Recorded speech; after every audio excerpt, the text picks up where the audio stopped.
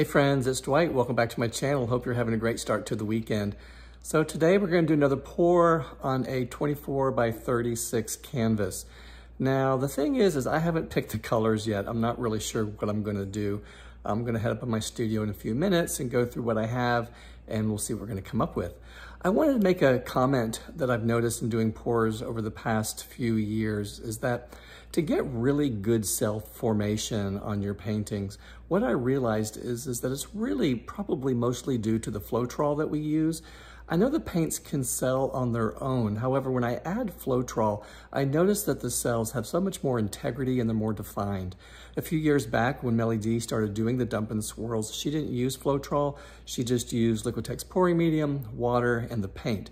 Now, I've done that with a few paintings as well, and the cells are still there, but they're just different. They look more permeable. They don't look as solid. When you add the floetrol, you get very defined cells. At least that's my experience. So I just wanted to pass that along. I really do think it's mostly due to floetrol and sometimes a combination with certain paint brands. I'm going to be using DecoArt brand paints today, a little bit of dazzling metallics, as well as just the regular acrylic paints. Okay, so I'm going to go upstairs in a few seconds here. I'm going to mix some paints. I'll show you what I've got going, and we'll get started in just a few minutes. Okay, here we are, back in my studio with my paints all mixed up and ready to go. I'm going to be pouring them in this order, ending with the light blue on top.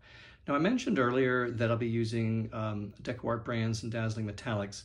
However, I do have Folk Art Rose Gold and Folk Art Champagne. But let me just show you close up a little bit of the colors. Like I mentioned, this is Rose Gold, and that is Folk Art Metallic. And then I have Deep Burgundy, which is one of my favorite colors. And that, again, that's DecoArt's Americana. And then this is Persimmon, sort of a, I don't know, sort of like a clay looking orange. And then this sort of creamy yellow is Champagne, one of my other favorite colors to work with. Of course, I have Ice Blue. There we have it. I have Teal. And then last but not least, Provence Sky. So this nice sky blue. Now this is a 24 by 36 canvas, and I'm gonna be doing a dump and swirl. This is only 1/2 inch edges, so I don't need too much extra paint. Now I did mix up about 20 ounces of black paint, which is more than enough. I will see if I use it all. If I do, then I have to be very careful when I dump to make sure that I don't leave too much on the canvas. So we'll see how that goes. Okay, friends, hold on. I'm gonna prep the canvas, make sure it's level, and we'll get started here in just a second.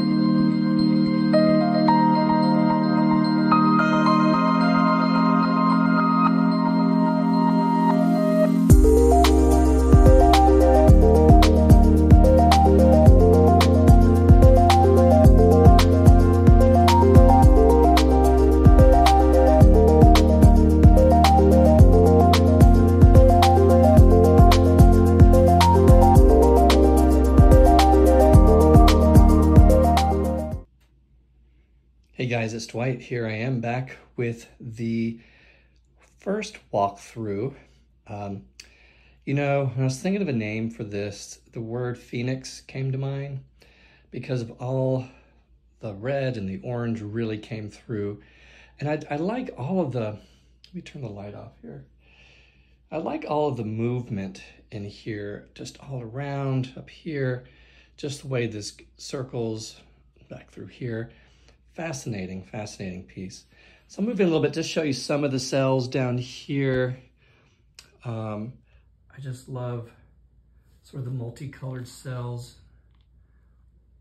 You can see some of the orange and the blue. Yeah, kind of cool. Cool. Yeah, I think, I'm not sure how this would look. Let's walk around to this side.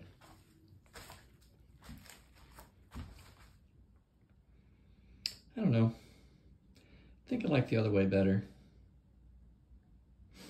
What do you think? So guys, that was fun. That was interesting. I like the color combination actually with sort of the muddy red and the brick color and using that with the blue. I think it really stands out. So I used a little bit of that teal, and the teal really didn't show through, but I think it mixed with the blue. You can see a lot of the light blue through here. And yeah, I think that turned out pretty cool. Okay guys, thanks for tagging along. Hope you have a great Saturday. I know it's a little hot where I am. It's about 95 degrees outside. So it's nice to be inside today, even though it's a beautiful sunny day. And we'll see you real soon.